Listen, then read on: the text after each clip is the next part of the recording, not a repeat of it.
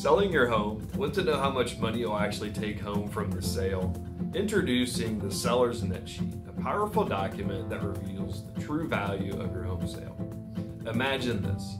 You list your home for $200,000, but when the sale is final, you're surprised to find out you only get $165,000. Where did that extra $35,000 go?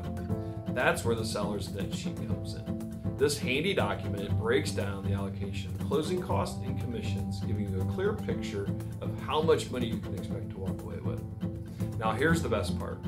A seller's net sheet is not a nice to have, it's essential. Any reputable real estate agent should provide you with one multiple times throughout the process. From the very beginning, when you're interviewing agents, they should present you with a net sheet, giving you a roadmap of what to expect. And as offers start rolling in, a great agent will send you updated net sheets for each offer. Why is this important?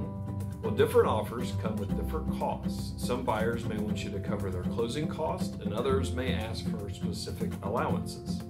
With an updated net sheet, you can easily see which offer puts the most money in your pocket.